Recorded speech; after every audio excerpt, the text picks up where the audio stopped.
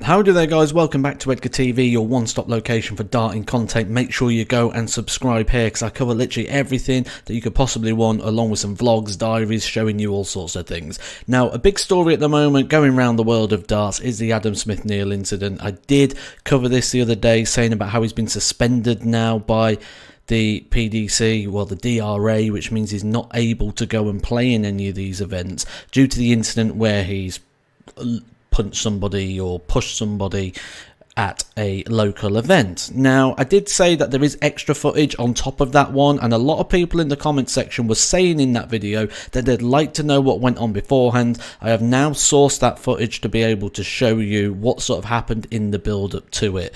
Again, I'm going to keep my opinion completely out of this. I'm just going to let you see it and let you think for whatever you want to think from this footage. But what I'm told is these are two people that didn't really get on. They haven't really got on for sort of 5 to 6 years. There was sort of some support for one player that was taken. You'll see what I mean from the footage I'm about to show you. But for all of you that want to know the backstory, what happened in the leg before, or the build up to that incident, here it is. I'll get it for you. Make sure you do go down, subscribe at the end of this footage. This is the last time you're going to see me, so I'll catch you soon with some more Edgar TV.